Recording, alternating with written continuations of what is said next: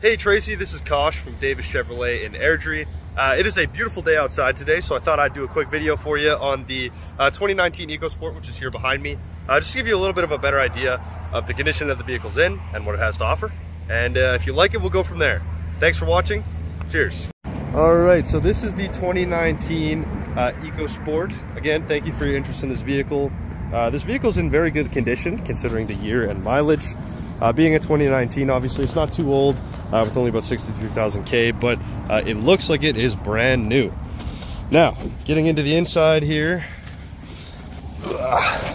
you'll see we've got a little screen here in the middle for all of our media, all of that good stuff. We have our cruise control on the steering wheel.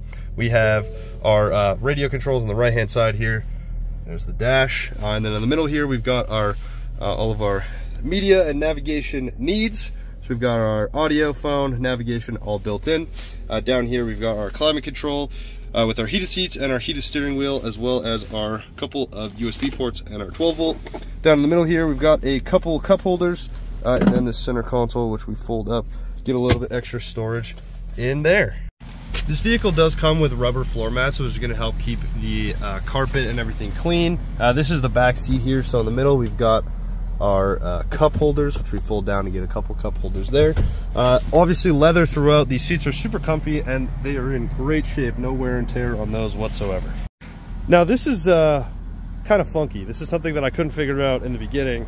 I spent about 5 minutes trying to open this, had no idea what I was doing, and then I realized that the switch is in the headlight and it opens sideways. Super strange, but pretty interesting, pretty cool. This guy also did come with a little hitch the previous owners left us. Don't have to put anything on there, or even like a little bike rack or whatnot. Those are the extra or spare floor mats, I should say. We got a cargo liner to keep your stuff out of the sun, out of sight. And yeah, this door is just the coolest thing. I don't know why I'm so enamored by it, but I've never seen anything like that before. Now coming around to the right side of the vehicle here. Again, just give you a side shot. No damage on this guy. Again, in really good shape. And we've got this little bug deflector here, which is going to help protect your hood from any debris or rocks flying up off of the road.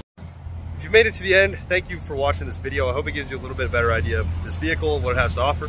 If you have any more questions, I'll leave my phone number in the email I sent you here with this video. Please let me know, and I'm more than happy to get you any other information that you would like. Thanks for watching, and we'll talk to you later.